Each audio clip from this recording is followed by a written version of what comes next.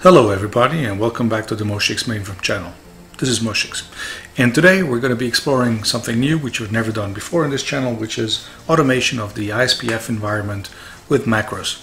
Everybody has been playing around with macros since the dawn of computing. We know that macros by the very definition are short programs that do one thing, one very specific thing, accomplish one thing, usually automation, and usually it is about user interaction automation. When you work with ISPF, one of the things that everybody finds annoying after a while, especially if you have to do it several times a day, is create a new job card at the beginning of a new JCL procedure or JCL stream of cards to submit to MVS or to ZOS. And so today we're going to be looking at how we can use a macro, an ISPF macro, to automate the creation of a job card. So I'm connected here to the data center of the Leipzig University in Germany. They have very graciously granted me a TSO logon, which I've been using very intensively on a real mainframe. This is a Z114 IBM mainframe, which we looked into one of the previous videos. And so I will log in here.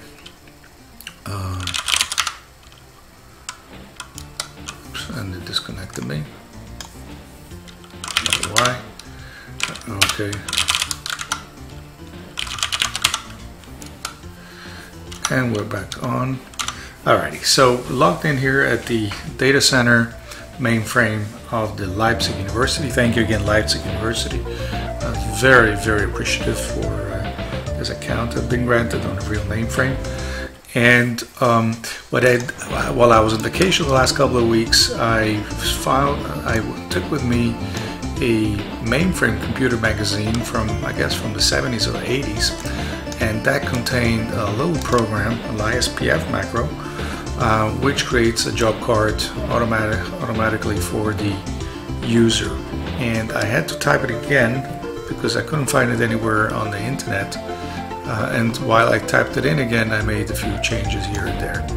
It's a REXX macro, so we know it must be at least in the 80s because there was no REXX in the 70s.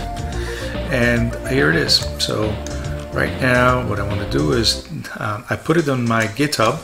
So if you go to github.com, as you can see here, /Moshix, you find all my repositories. This one, MVS, has a lot of goodies in here. If you look at the README, it has, I should actually update it, but it has dozens of very useful utilities for dealing with mostly MVS and ZOS, but also with Xilinx and with other things. You can see here there's a program written in Go, which I wrote here to calculate the ideal block size for any given record length and the given disk. So as you can see here, I have from 2311s all the way to 3390s, and to tell it what kind of, it's a little program I wrote. So there's all kinds of programs in here. Some of them I wrote, a lot of them were written by other smarter people than me. And you should come here anytime you want to accomplish something. I probably have a utility for it here somewhere. There's also, by the way, an assembler for Windows that assembles S370 assembler. Here I have a lot of JCLs for all kinds of stuff, like creating this one resets passwords. Or anyway, you should come here. It's MVS. This one, Moshix /MVS. And by the way, you should also visit our Facebook page, www.facebook.com/Moshix channel. There's also the MVS instance that I have in the cloud.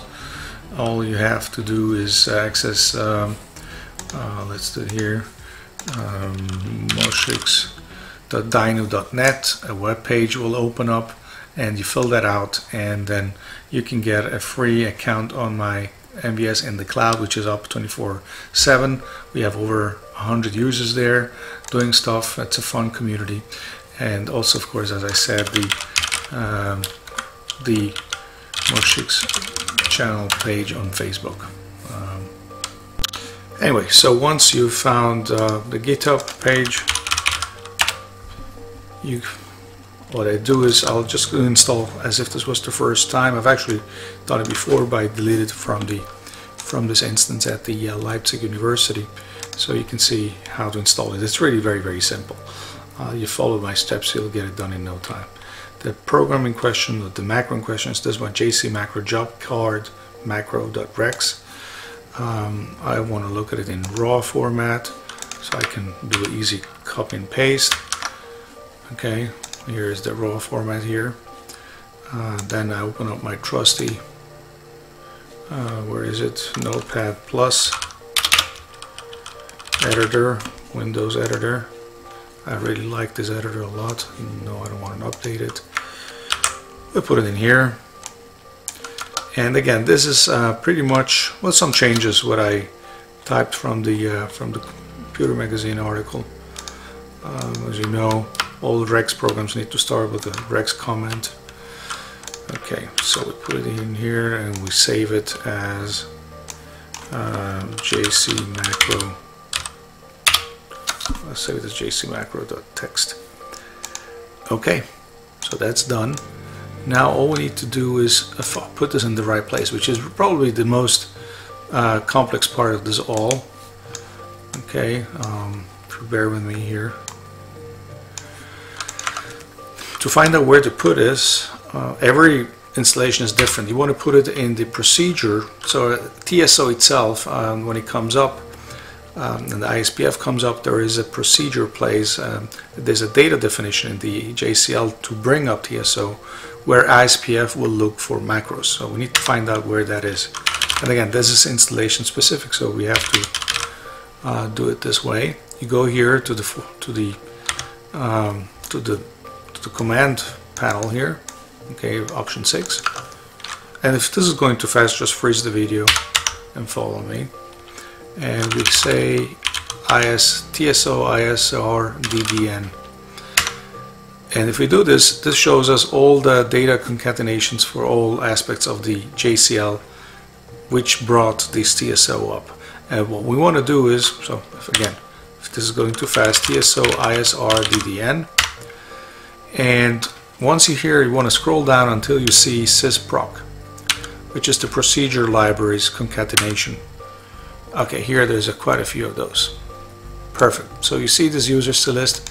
That's exactly what this partition data set is here for. That's where you want to put in your macros. So we're going to upload the macro, and we're going to look at it in a while on the editor on the mainframe.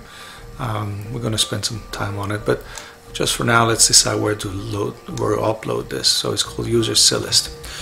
Okay, so let's go have a look at it. 3.4 user.CLIST. Okay, it's not there yet. In fact, I deleted it. And so let's put it up there. I assume I have rights to put it there. We'll find out soon.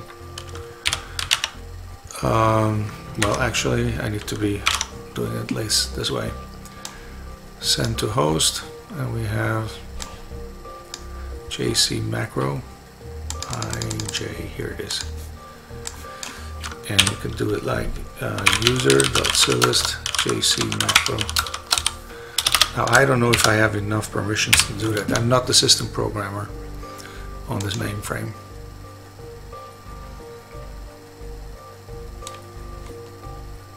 Okay, it looks like it did it.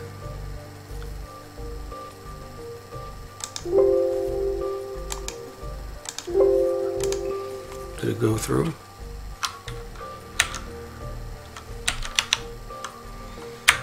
It crashed my instance here. Ooh, E37 out of space. So it looks like user CLIST is out of space. Let's go find out more about user CLIST. Yeah, it's completely filled, completely full. Can I compress it? Yeah, by compressing it we find some space. Let's try this again. It's always good when errors happen during my videos, because that's when you can learn from my errors, so you don't have to do the same errors as I do. Let's try this again. Transfer, send to host.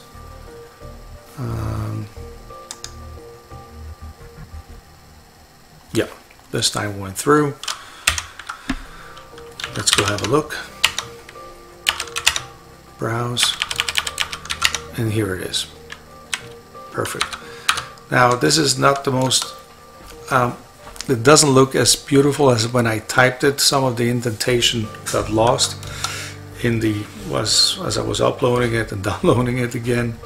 So let's go find out what this program is. So okay, so can we do highlight REXX 14? Oh, highlight REXX. Okay, that's better. So this is REXX.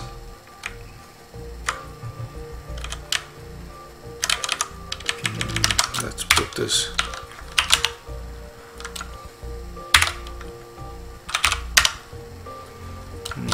More yet. Okay. So here is the what makes the job card. First of all, let's just use the job card so you get an idea how it works. It's really very simple.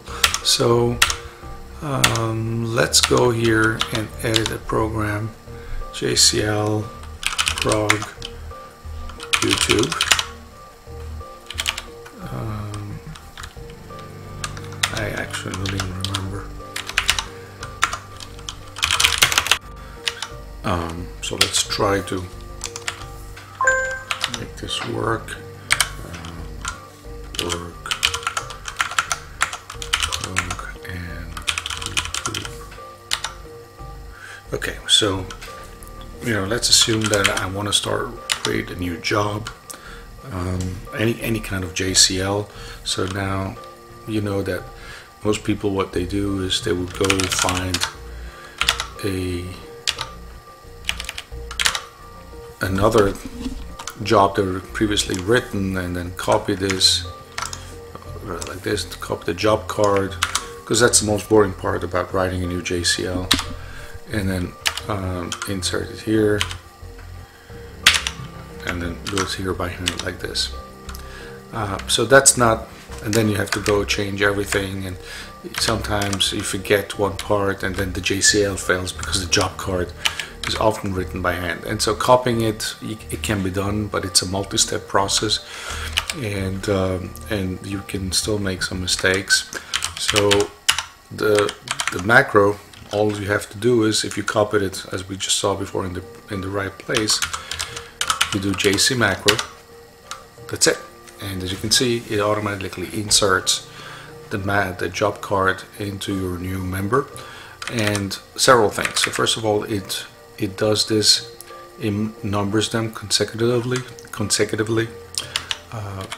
So if I go out of here and I do YouTube 2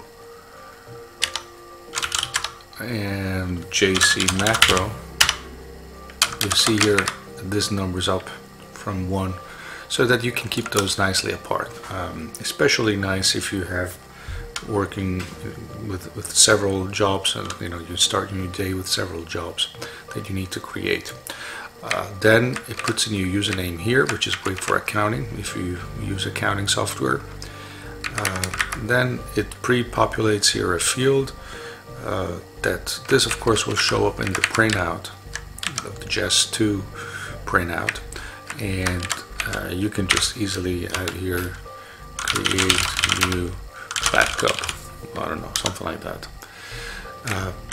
Then it's, for me, I set it so that it populates message class held output, because that's what I usually do. And then notify, it already puts in the user ID in the notify field. And I set up my region 28 megabytes, which is huge obviously for MVS, but it would probably be on the low end nowadays in the ZOS world. And then it says that this was generated by the macro. So you can go and change, obviously, but so this is what the macro does. One thing only, that's what macros usually do, and it does it repeatedly and it works well and it's reliable. So let's go look at this macro, how it accomplishes that. User.CLIST. There's already a few macros in here. Where's mine? Oh, here it is. So this is a REXX macro, obviously, and interfaces with the ISPF API. And so here we have the parts you can go and change. Notice that it has user ID because that's an ISPF provided API, or you could call it environment variable. Here's the part where I have the size and the class, execution class. If your installation requires a different class, you would change it here. And then statement comment, and here I would say by JC macro and user.CLIST. Let's remove this word. Here's where I miss Vim, my favorite editor. Okay. By the way, I don't say this enough because you don't see me doing that much stuff on Unix or Linux, but Vim, the editor on Linux, which also is available for Windows, by the way, is just amazing. If for some crazy reason you're not already using Vim, then please turn off your computer and on where you're watching this video on, and go think about the life choices, because Vim is just an amazing editor that if you spend just 3 hours learning it properly, your productivity will increase, I would say, by about 200-300%. Let's say 100% per hour of Vim study will increase your productivity by 100%. But I digress, and so I just wanted to insert this here. Let's go back to the JC macro. So here you can start to see that's where it counts the uses of the macro that we saw in the first field, as it counts up, as I showed you, from 1 to 2, etc. Then ISR edit. So here it's interfacing with the editor, and this is the programmer name parameter passed to the macro. The member we know also from the editor, from the ISPF editor. If length of programmer, here's where we cut the programmer length to so that it's the field of the job name is not too long, and so it does a substring, it cuts it down to 18. This is the maximum length. Then it gets the profile from ISPF, and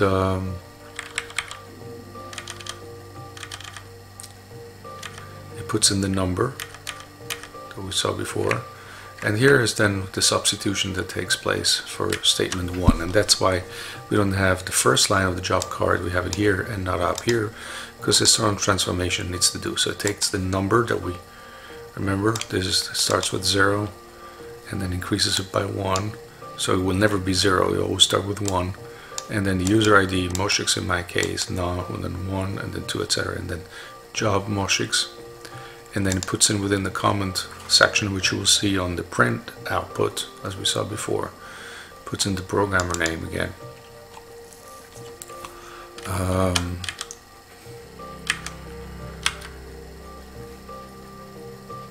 And then it does various other things. So here is, by the way, some REXX system programming where it gets the programmer name using the PSA old. As you can see, this is another way to do it. Get your name, and then the address space control block, extension block.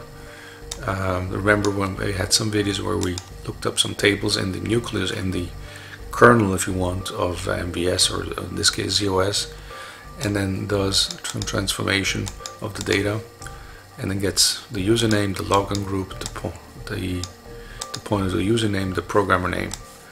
Gets this all from this table ACA, and that's where it does this magic. As you can see, sometimes you do a little systems programming in a macro, and you can create some amazingly useful macros. And when I saw this on this magazine that I was reading in print format, this stood out because I've actually made a video. Let's see if we can get this to work. So, YouTube Matrix REXX systems programming. Let's see if it finds it. Yes, M62. So, as you can see here, there's a yep. You can watch me here as I write a systems program accessing the nucleus information in REXX, and wouldn't you know it, it does it in a very similar way. I use here a function, the REXX function, to convert the data, whereas this program, this macro we're looking at right now, does it each time it needs to do it. Maybe not as elegant, but it still gets it accomplished. And as you can see here, very similar again. It goes from PSA, goes to the CVT, from the CVT goes to the address-based control block, to the address-based extension block, and then the ACE table. So exactly the same thing. This is the video number M62, as you can see here. And now if you look at this, very similar. Okay, as I said before, they do the conversion each time, whereas I wrote a little REXX function to do the conversion of the data properly. Maybe not as, this is not as beautiful as I would have done it, but it wouldn't be a big problem. You know, we could just insert here bref, as I really did it there, bref, and then make it a function, as you can see here. Return C2D. That's exactly the same thing, just as a function. So return, and then you could do the same transformation so that it doesnn have to be done here above each and every time.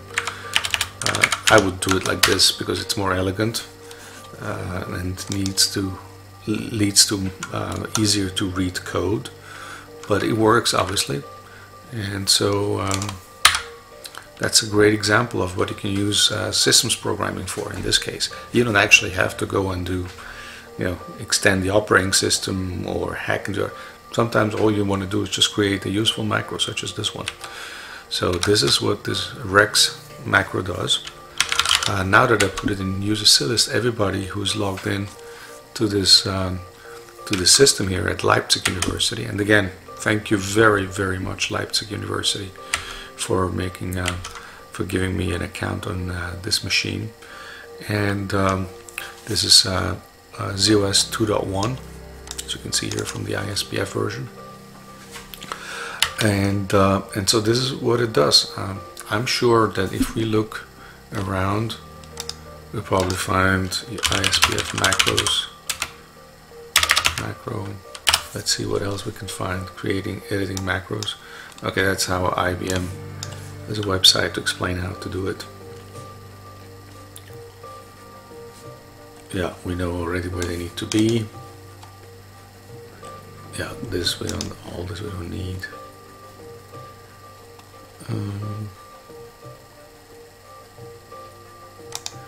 Here seems to be a macro for ZOS 2.1, which is the exact version that we're using here. ISPF edit macro to process all members of partition data set running a second user specified ISPF macro against each other.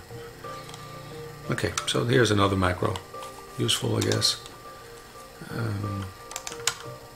Ask the ZOS lady. ISPF edit macros, an introduction. You want to put a series of edit commands together into an XX so you can make the same edit changes to several members. Write an ISPF macro. It's easier than it sounds. Here's you have a great introduction. Actually, I haven't even looked at this website ever before, I think.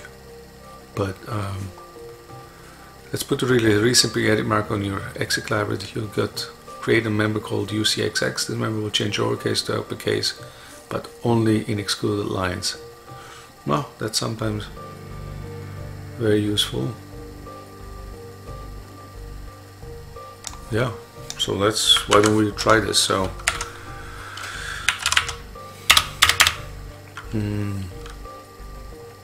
let's do it here. User CLIST UCXX.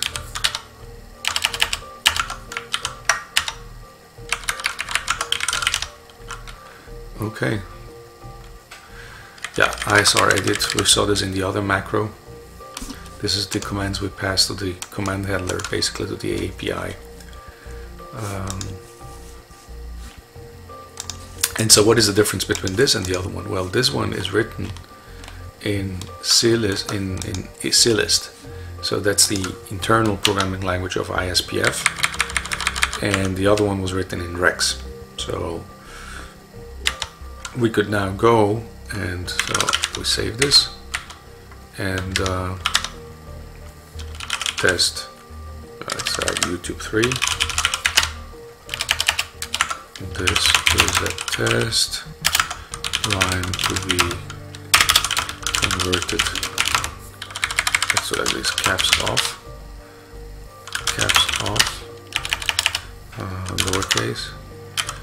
lowercase.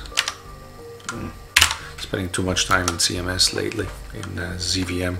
I've been doing the last 2 months almost exclusively ZVM stuff. Some very, very interesting stuff on ZVM and Z-Linux. So I'm preparing for some videos there in the future, but I've really spent, I would say, probably 200 hours on studying the subject. So this line stays lowercase, uppercase. So now I hide this line with X, and now I do UCXX. Yes, and this one became uppercase. So this is very useful macro if we want to be selective about which lines we want to convert to uppercase. So let's do this lowercase again. Oh, lowercase. And we have repeat 5. And then we do here 1, 2, 3, 4, 5. So if we wanted to convert very selectively, so we wanted to convert this one and this one, but all the other ones, and maybe this one, but all the other ones we want to stay lowercase, but this ones that I selected with an X here, we want them to be uppercase, then we could just do here, what was it, UCXX. And it's much faster than going to each and every line and writing uppercase here, UC on the left side. As you can see here, this works beautifully. So this is as simple an introduction as I can think of. So this is very, very nice website. I should have found this before. Well, I never looked for an introduction to ISPF macros, but here you can, she's teaching you this Ask the ZOS ladies and some very interesting things. So I would advise you to look for Ask the ZOS lady on Google, on your favorite search engine, and then look for the ISPF macro introduction. Beautifully done. Works. Even this most simple one works beautifully.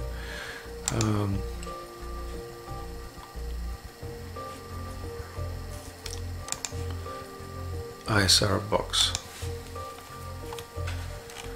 Okay, well, so you get the idea. Anyway, I mean, you need to spend some time if you really want to learn how to do it, but if there's things that you do repetitively in ISPF, there's probably a way to automate it with a macro. Same thing with my favorite editor, Vim. There's a million ways to automate things in Vim, and I do use them all the time. So this is a very fast, but I think very, very effective introduction into ISPF macros. The one we used at the beginning was in REXX. The one we just found out here on the website is done in CLIST. It all works beautifully, or in ISPF really, because all you're really doing is involving calling ISPF edit commands. So this is a very, very simple one. And that's all I will show today. I'm back from vacation and back again at creating videos. I have a whole bunch of videos in the pipeline, and so expect to see a quick pace of videos in the near future. Again, I would urge you to come open an account at my cloud MVS instance by going to the website moshix.dinu.net, and there's a website there that will ask you for a few brief details about yourself, and then I will get the email and I will open the account for you. Also, we are on the Facebook page,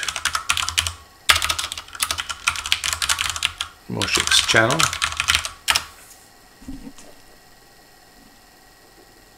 And in the description below this video, I will also link to our Discord channel, where a bunch of enthusiasts and a bunch of experts hang out and help each other get things done with Hercules and MVS. So that's it for today. If you like this video, please press on the thumbs up button. If you haven't subscribed to the Moshix mainframe channel on YouTube, please do so now so you get notifications of future videos. Thank you very much and goodbye.